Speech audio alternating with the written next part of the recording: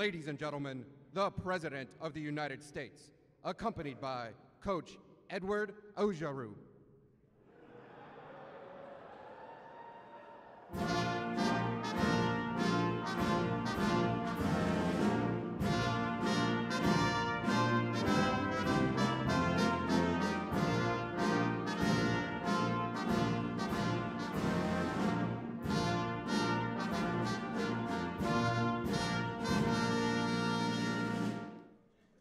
Well, this is an exciting day in the White House. We have very exciting days, more than most presidents, I would say, times 10. We like to keep it that way. The coach likes to keep it that way, but we really do. We just had I was just telling the coach, he said, I know, I just made some additional money. We just had another all-time high for our stock market just hit. So that'll be 149 times in less than 3 years. That's not bad. Coach, that's good, right? Steve, that's good. We'll take that, Coach, right? But today, it's about the coach and the team and that unbelievable quarterback, unbelievable players. It's really my great privilege to welcome to the White House the college football national champions, the Louisiana State University Tigers.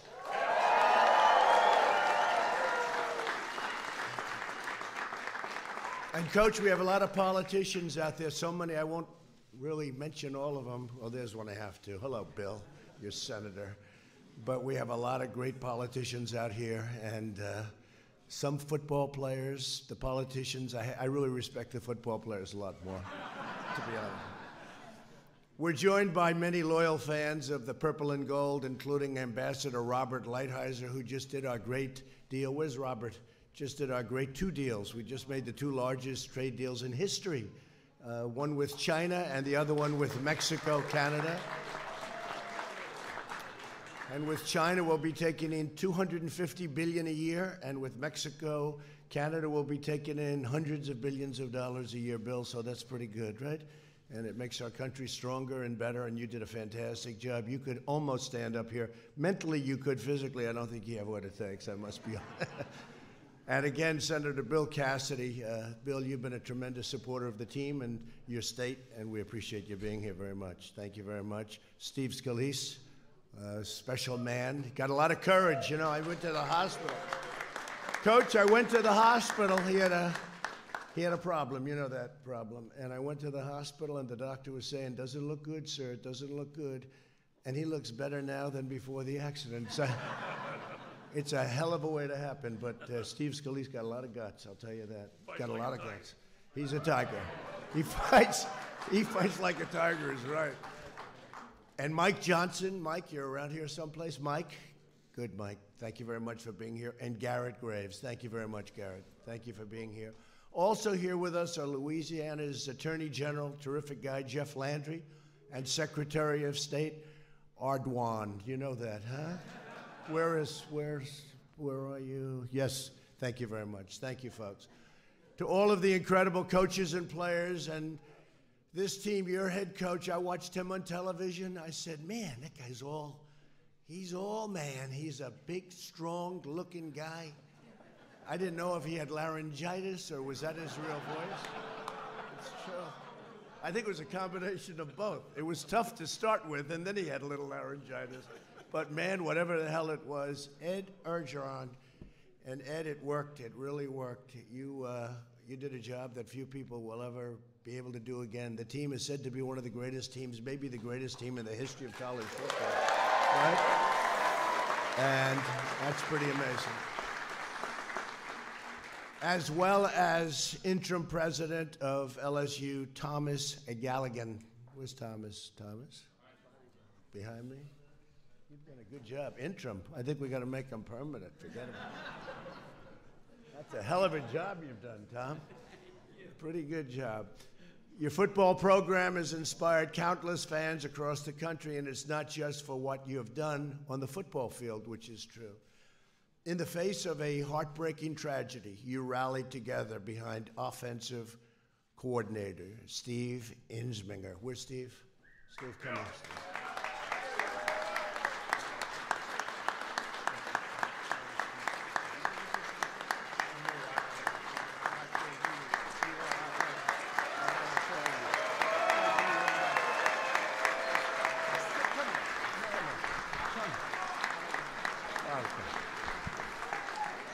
I mean, what your whole story, tragedy, and yet so incredible the way you handle it. And the coach said, you never wavered. Coach was just talking to me about it. You never wavered. So I want to thank you very much for being here. Thank you for everything you've done. Very inspirational, Steve. This team showed the world what it means to look out for one another, and Steve's a real case study in that, but I want to thank you. 3 years ago, when LSU needed a head coach, they considered choosing someone younger. You're a pretty young guy, right? Younger. That's discrimination. You could sue them for that. See, nowadays you sue if you hear that. They want younger, let's sue them. They made the right choice, that I can tell you. And some might say a little bit less gruff. Does that make sense? And yet to me, if I was casting a movie, I told them today, that's my football coach. There's nobody in Hollywood that can play the role better than this guy, right, Coach? Instead, they put their faith in a hometown boy from La Fourche Parish. Ed Orgeron did not let Louisiana down in any way. And today, Coach O, as they call him, you may well be the most beloved coach anywhere in the land. And we have some great coaches. We have some great coaches. And you played against a great coach who was here last year. He's a great coach. But we have great coaches, but the job you've done is incredible. On the road to the title, this team overcame a brutal schedule. And I had no idea how brutal until I looked at these numbers. You defeated 7 teams in the top 10, 4 in the top 5, and beat the national champions of the past 4 years. So what did you do? You get the schedule and you look at it. What did you do when you first saw the schedule, Coach? You weren't happy. Hopefully we have a great quarterback. Now think of that for a schedule. You know, you get your schedule and you say, wait a minute, every team is like a great team we have to play. You didn't have too many easy weeks, but your explosive offense pushed every opponent from the breaking point and to the breaking point. And for the first time since the legendary coach Paul Dietzel, name we all know, and the Fighting Tigers of 1958, LSU had a perfect undefeated season. So rare. It's really rare. And it's amazing how seldom you see that, Coach, right? It's a hard thing to do. But your opponents did not make it easy for you. In late October, number 9 Auburn, really great football school, great school, headed to Death Valley, as they say, hoping to put a stop to the LSU juggernaut.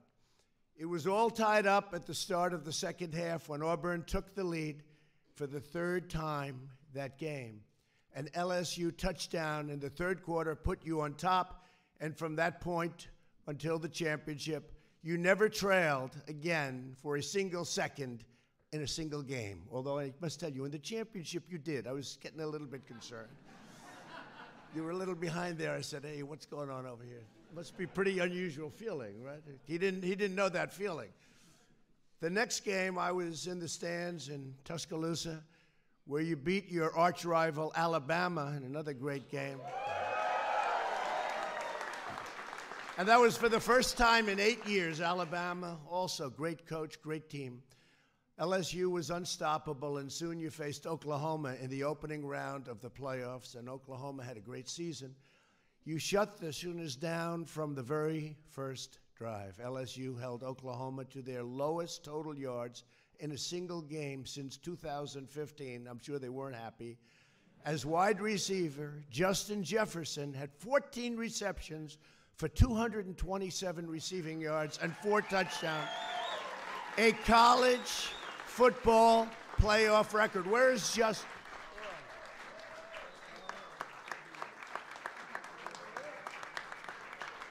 He's going to be so rich. Oh. We're looking at money. And this guy Chase, wherever the hell he is, he was catching. Where the hell is Chase? He was catching balls all over the place. You guys are going to make so much money. And I don't think your quarterback's going to do too badly, Coach. I don't think going to do too badly. You beat Oklahoma 63-28. That doesn't happen to Oklahoma. Then it was on to New Orleans. You needed one final big win against a truly great team. And one last time, LSU learned that its star quarterback, Joe Burrow, was something very special. After breaking a bone in his hand playing at Ohio State, Joe sat on the bench and wasn't happy about it. I heard he was not thrilled. That was not your happiest moment, right? He didn't like it. I heard stories. He was going a little crazy. Then the coach took charge and took a change and brought him to LSU. Joe soon became the best quarterback in all of college football. And not close, because he set an NCAA record with 60 touchdowns. I've never even heard of that. 60. In a single season, averaging a touchdown every quarter, and won the Heisman Trophy by the largest margin in the history of the Heisman Trophy. It's incredible. And as he received the trophy, Joe fought back tears. I don't know. I don't think he's ever cried in his life. I don't believe it. Did you actually fight back tears? A little bit. It's like the coach. If you told me he cried, I don't believe. He maybe when he was a baby, but I doubt it. He dedicated it to the kids in his beloved hometown of Athens, Ohio. Great state. Within weeks, Joe's heartfelt speech raised over $500,000 for the Athens County Food Pantry. Thank you. Thank you, Joe. And Joe, I want to say on behalf of the country that you make our country very, very proud. You're really an inspirational talent and all of that, but you're an inspirational player and you're an inspirational person. You have a heart that's incredible and the team respects you so much. With Joe quarterbacking and a team of unrivaled talent right alongside and beside him, LSU had to beat the reigning champions, a team that was here last year, and nice guys, and they were very large. You know, we served them a lot of food. They ate so much food we didn't know what the hell to do. They kept eating and eating. A team that had not lost a game in 741 days, the Clemson Tigers. They really are really special, right? They're amazing. Before the game, the First Lady and I were honored to walk out on the field, escorted by the ROTC cadets from both schools. We then joined tens of thousands of proud, patriotic Americans to watch the Battle of the Titans. This was a great game. This was a tremendous game, and Coach, they had tremendous ratings on television. The ratings came in. They were, not surprisingly, but they were tremendous, beyond what normally would be for even a championship game. On your first drive, I think you might have had something to do with that stuff. I don't know. Although these two guys maybe too, but you had a lot to do with it. On your first drive, the celebrated LSU offense was pinned back at your own goal line. I watched it. I've never seen, I don't bet you haven't been pinned back that many times, because every time I saw you, you were on the 3-yard line. Like, what happened? It was just like constantly, but you kept doing just fine. You did just fine, Coach. We were rope-a-dope. You were right. That was a rope-a-dope. That's true. The first time you got the ball sack, and then you made that great play, and they called it back as usual. You made the great pass. He's all over the place. He was going to be tackled 4 times, like on the first play, and you threw the ball, and everybody was excited. And then they said, "There's a flag in the field." Too many flags, Coach. Right? Too many flags. You know, the referees, they want to get themselves in the limelight, but that was a play that should have not been called back. But that's all right. You punted after a rare 3 and out, and soon Clemson struck first with a touchdown, and for the first time all season, they were behind. Then Jamar Chase, and that's the man I was watching him, caught a 52-yard bomb from Burrow to tie it up. By the end of the game, Jamar had 9 catches and 2 touchdowns, setting a playoff championship record with 221 receiving yards. That's phenomenal. Come here, Jamar. Come here. Come here, Jamar.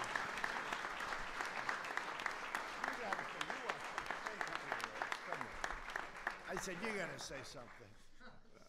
How y'all doing? How y'all doing? I'm just happy to be in the White House, to be honest. That was very good. Hey, Coach, if I practiced, could I beat him in a race? What do you think? Could I beat him in a race? You may need a little head start. A little head start, right? I think I might need a head start. Midway through the third quarter, it was a tight three-point game. You increased your lead with a touchdown. Then in the fourth quarter, Terrace Marshall stretched out and caught a beautiful 24-yard pass in the end zone, and LSU went up 42-25, and all hope of a Clemson comeback. And they were used to winning games. They won, I think, 28 in a row or something, Coach. It's a pretty unusual feeling for them, too. Shows how great a team you have. But all hope of a Clemson comeback came to an end when LSU forced a fumble. The ball was picked up by a true freshman quarterback who had spent the game shutting down Clemson's offense, that's for sure, on his side of the field. Derek Stingley Jr. Where's Derek?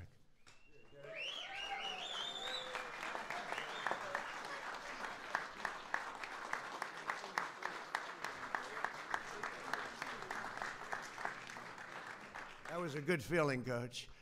With that play, the game was over with an eye-popping 628 yards, the most passing touchdowns in a playoff championship game, and the SEC's first ever 15-0 season. LSU became the college football national champions, and Coach Orgeron said after the game, God had a plan. All I did was follow the plan.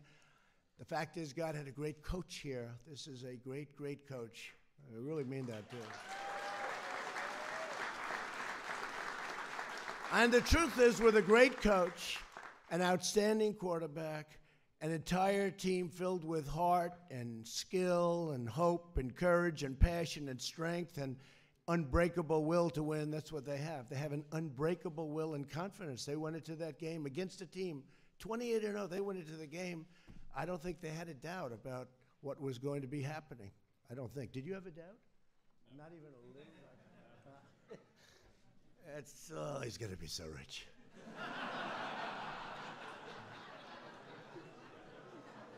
Looks sort of like a young Tom Brady. Does that make sense to you? That's young. We call him young Tom Brady. This LSU team will long be remembered as one of the greatest in college football history. And I just want to say congratulations and go Tigers. Go Tigers.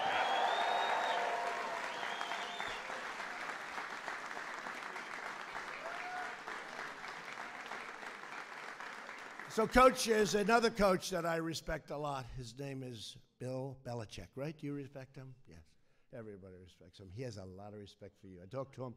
He has a lot of respect for you, and he thinks you're a great coach. And we know that. The results speak louder than anything I can say. I just want to congratulate you. It's great to get to know you. You have a real friend here. If we can ever help you with rescheduling, like next year, where we give you a little bit easier schedule, what do you think? Bill, we'll work that out.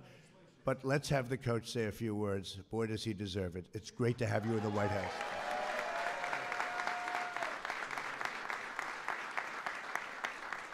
Thank you, President Trump. What an honor to be here at the White House. I speak on behalf of our football team and our great assistant coaching staff. I do have the best organization in the world, one team, one heartbeat. This is a players-driven program. It's about the men behind me and the men in front of me. You guys did it. You guys set out on a plan last year, January 17th, that you were going to win the national championship. You never talked about it. You went about it through hard work, dedication, and you did it, and we're so proud of it. I'd like to thank my wife, Kelly, and my boys and my family here to be with me. And all the coaches' wife, I'd like to thank Scott Wilbur, Mary Warner, and administration for all the great things that they did for us. One team, one heartbeat. Go Tigers. At this time, I'd like to bring up our interim president, Tom Gallahan.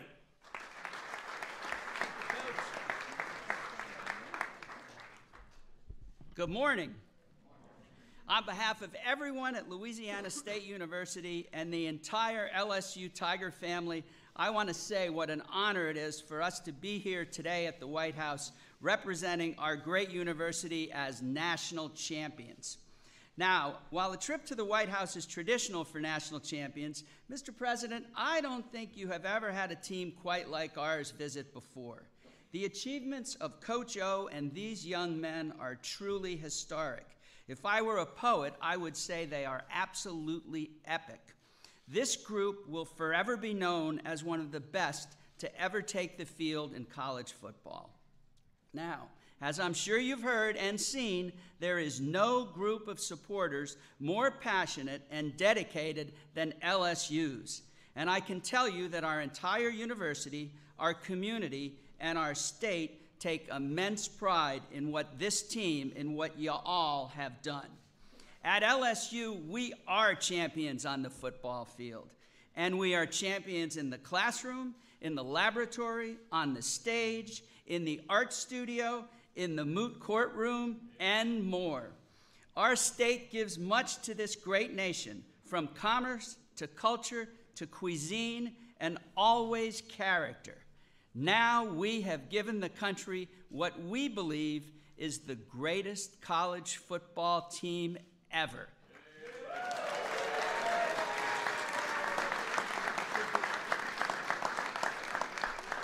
Mr. President, Coach O and this team represent not only the best of LSU, but the best of Louisiana.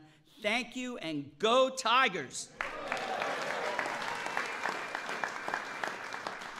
It's now my privilege to introduce, originally from Athens, Ohio, but now we claim him in Baton Rouge, Louisiana, the most decorated player in college football history, the Heisman Trophy winner, and a man who is already rich because he is a recent LSU graduate, Joe Burrow.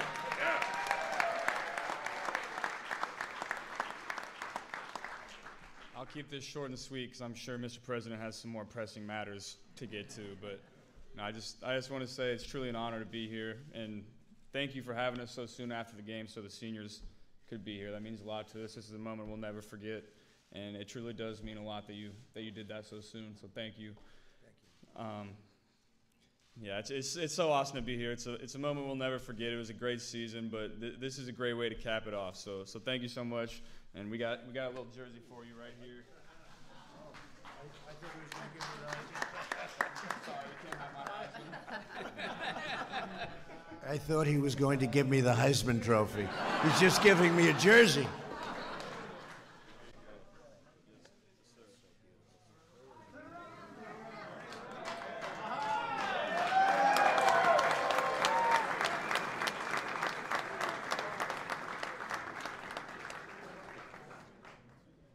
So, Joe, I just told the coach, we don't normally do this, but I'm doing it for this team.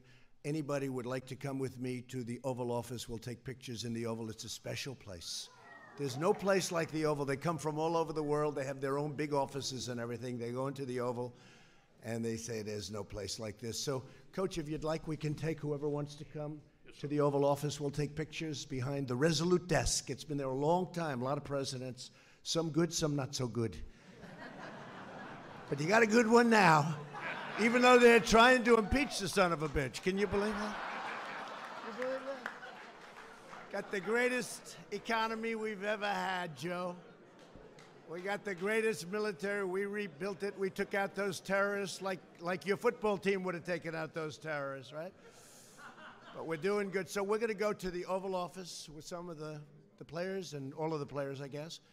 And again, I want to just congratulate the team. I want to congratulate your great representatives, all of you. You've been fantastic all season long before they went on this big streak. And it's an honor to have everybody at the White House. Thank you very much. Thank you very much. Thank you.